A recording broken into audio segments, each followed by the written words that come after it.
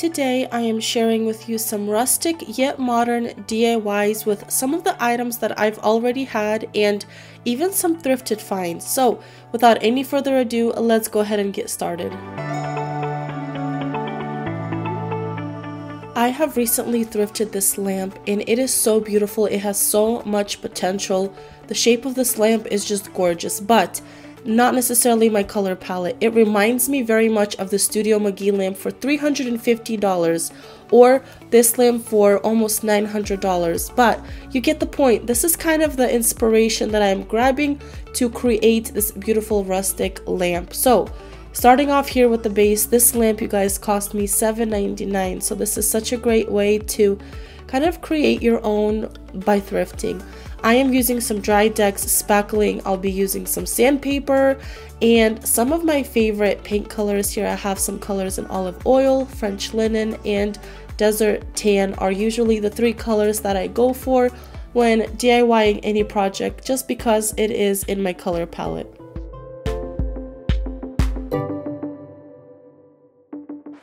I am going to start off by cleaning this piece. Since it was thrifted, there was some dusty grusties on there, but cleaning this out, and then I am going in with my sand block or sandpaper, whatever you have on hand.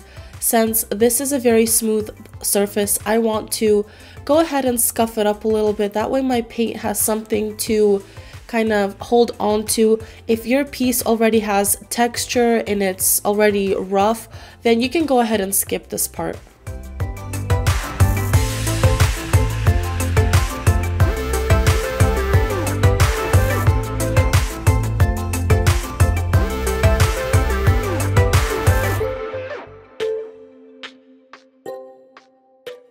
Here I'm going to quickly wipe off the dust that we created by sanding this piece, and here you can see all the little scratches that we created, and this is going to make the paint stick very, very nicely. The paint, the spackle, whatever you're using, it's going to stay. But now for the fun part, we are going to go ahead and use some dry deck spackling to create some texture.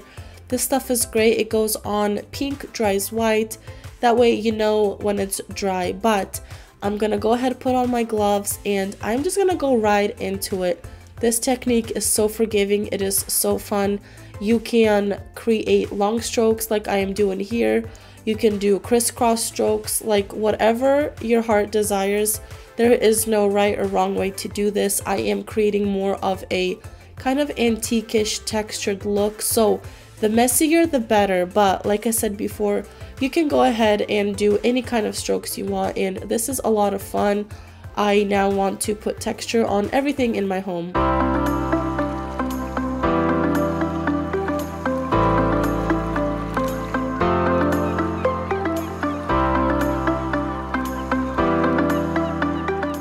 So now, while this lamp dries, here's a quick word from our sponsor. I would like to thank Goodpick for sponsoring this portion of today's video. Today I am sharing with you yet another good pick. This is their extra large black and jute woven basket. This wicker laundry basket has a simplistic design for your bedroom, living room, or even your laundry room.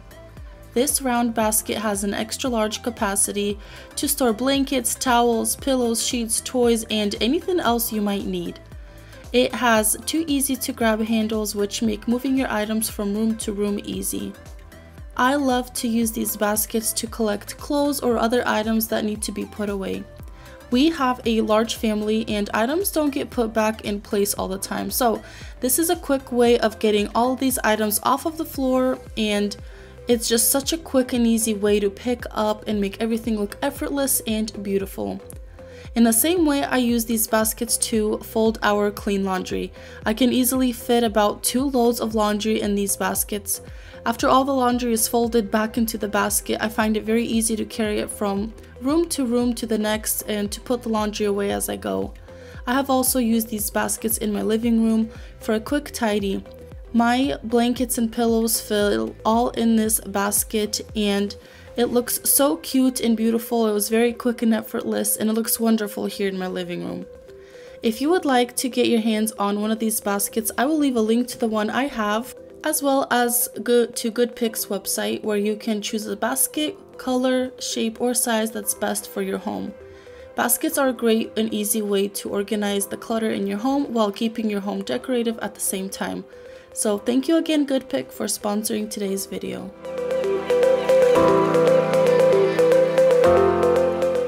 So after roughly about 2 hours, this is what my lamp looks like. It is fully dry and it is ready to be sanded down.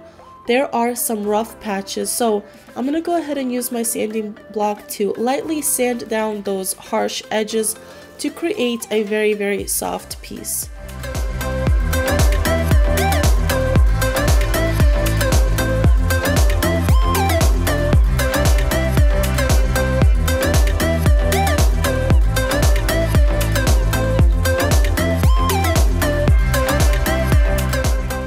And now it is time for the paint. I am using this tray that I use to color my items.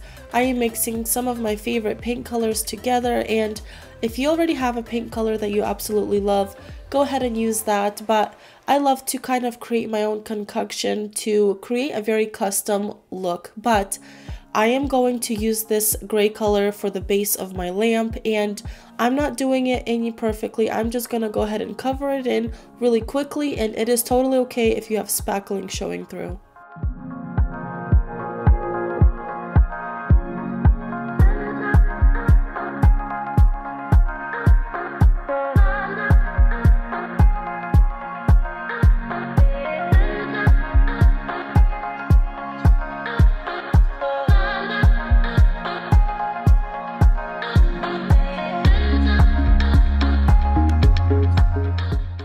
Now I am grabbing a paper towel and dabbing a different paint color and dabbing that paint all over the lamp. So this technique is very forgiving. If you have too much paint, you can always blend it out. If you have too little, you can always blend it in, but this is not perfect. As you can see, the gray paint is coming off, which I actually love. I didn't let the gray paint set and dry all the way. It's kind of giving me more of that rustic beat up look, which is what I'm going for.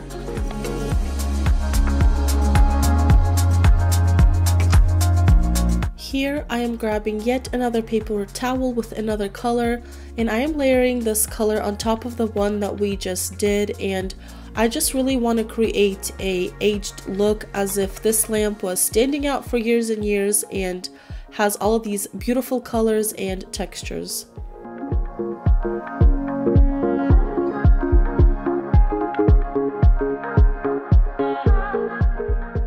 This lamp is now dry. I'm gonna go ahead and quickly style it. I'm gonna add in a light bulb and a lampshade that I picked up from Walmart. It was a very, very affordable, but again, trying to create that Studio McGee look, and I think it turned out so beautiful. I'm just gonna go ahead and style these items really quickly, and then we're gonna move on to the second DIY.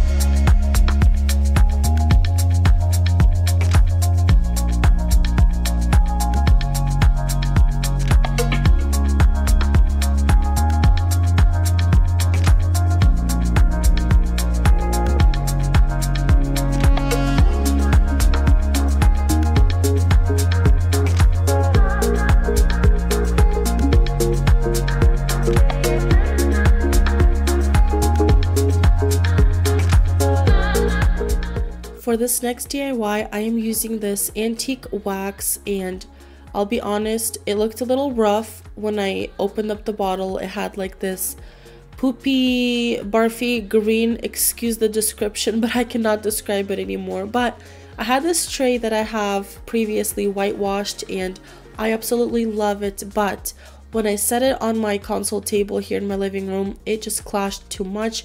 My little living room needed a little bit pop of warmth, so when this wax goes on, it is the most beautiful warm brown ever. I want to go ahead and stain everything this color now.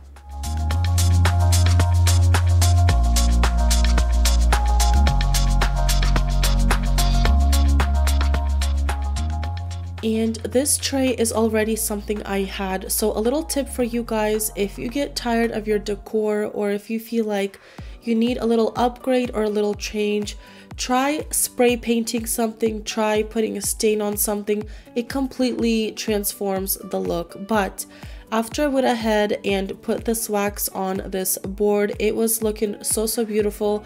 I did go ahead and let it dry for a little bit, and then I'm gonna go ahead and quickly style it and show you how beautiful it looks here in my living room.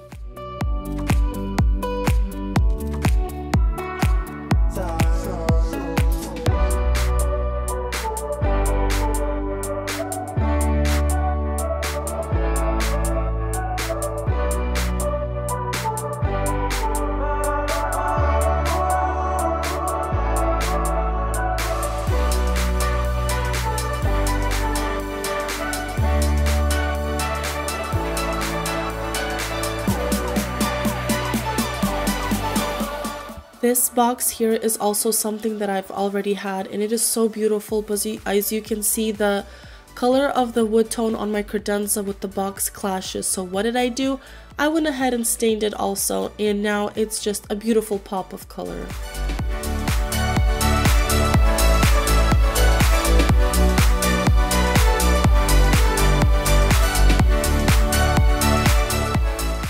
This here is another thrifted lamp that I got for $7.99, and I am going to use the exact same technique that I used on my other lamp, but the fact that the shape of this lamp is different, it completely looks different from the other lamp. So even though the colors and the technique was all the same, the end result came out completely different and so beautiful and elegant.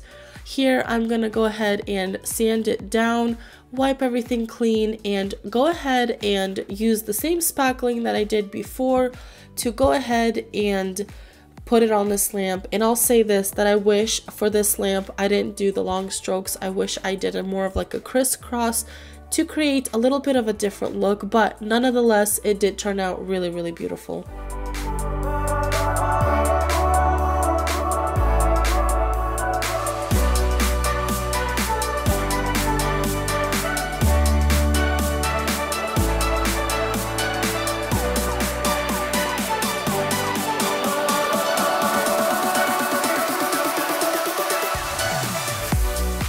Here we are after a couple hours. Again, there are some rough edges here on this lamp. I'm gonna go ahead and sand it down just to smooth it all out.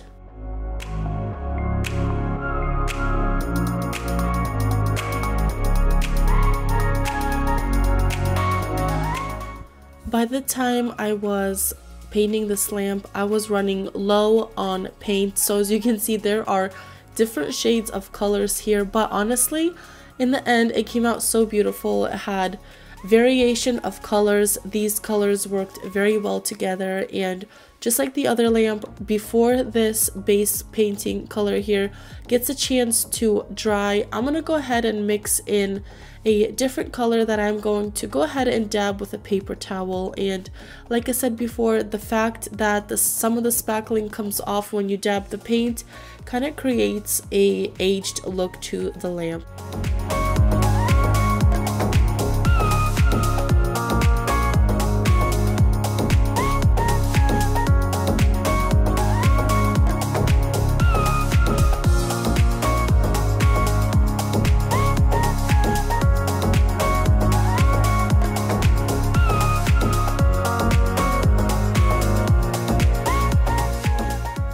I'm gonna give this lamp a couple minutes to go ahead and dry, and I'm gonna go ahead and add a lampshade and style it here in my living room.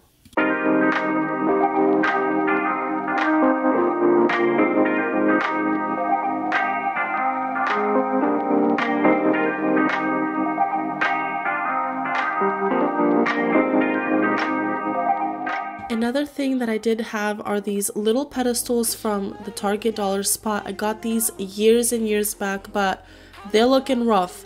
They're looking rough, and I want to go ahead and spruce them up a little bit. So I am using that same antique wax to go ahead and paint all of this, and I use these throughout my home all the time to put lamps on, to put vases, whatever your heart desires. It just completely makes your pedestals look brand new.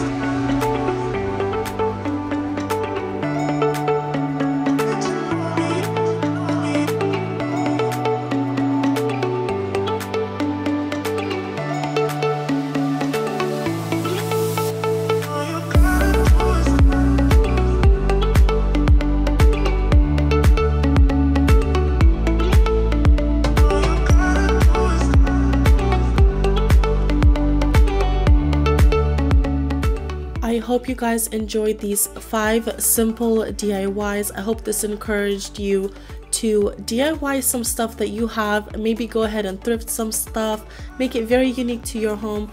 Thank you for being here, and I cannot wait to see you next time. Bye.